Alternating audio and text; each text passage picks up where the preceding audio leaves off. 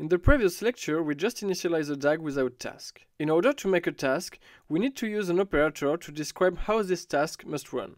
From the Airflow documentation, an operator is defined as follows. While DAGs describe how to run a workflow, operators determines what actually gets done. An operator describes a single task in a workflow.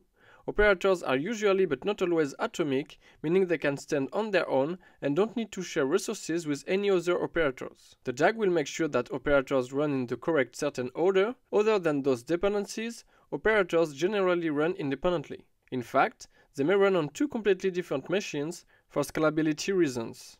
Just to keep key points, keep in mind that an operator is the definition of a single task. It should be idempotent, meaning your operator should produce the same result regardless of how many times it is run. It can retry your task automatically in case of a failure. A task is created by instantiating an operator class. An operator defines the nature of this task and how should it be executed. And when an operator is instantiated, this task becomes a node in your DAG. Apache Airflow provides many operators that will fit most of your needs. Among the most important ones, you have the bash operator to execute a bash command. You have the Python operator to call an arbitrary Python function. There is also the email operator, which can be very useful, for example, if you want to be warned that your data pipeline finished. And there are many other operators to interact with databases, such as MySQL operator, Postgre operator, and so on.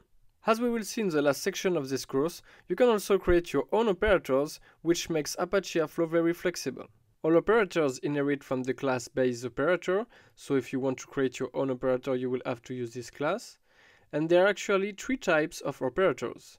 The first one is the action operators that perform an action, such as bash operator, Python operator, and email operator. Then we have transfer operators that move data from one system to another, such as Presto to MySQL operator or SFTP operator. And finally, we have sensor operators waiting for data to arrive at a defined location.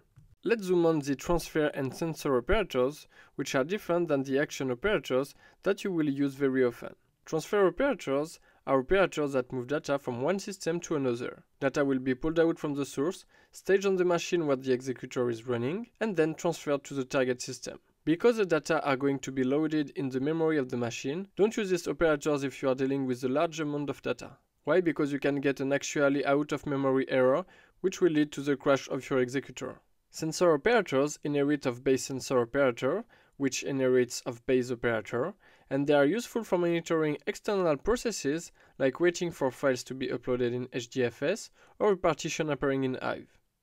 They are basically long-running tasks, and the sensor operator has a POC method called repeatedly until it returns true. It is the method used for monitoring the external process. And it's now time for coding time. Let's create some amazing tasks using the operators we've just learned. See you in the next lecture.